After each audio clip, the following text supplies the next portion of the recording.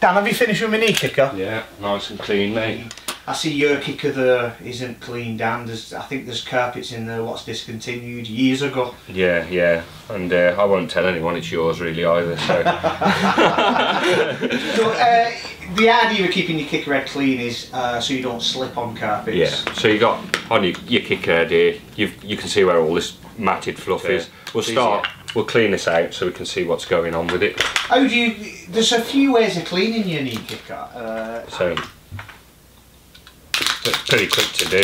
This is something though that'll cost you some money if your stretcher slips. So you need if you want to get those out, you just take them as out easy like as that within seconds. But if you're using a loop and you pull your stretcher back, you could pull a loop into the under. If you pierce the underlay, it causes dust ingress. Yeah, so dust can, and you tend to find if you've just got the littlest spike or even just the bump you can feel when you kick, because the way the teeth are, they will sink in a bit more. I mean, and also, I wouldn't come straight in with a great big kick. You're going to hurt yourself. You could rip the carpet.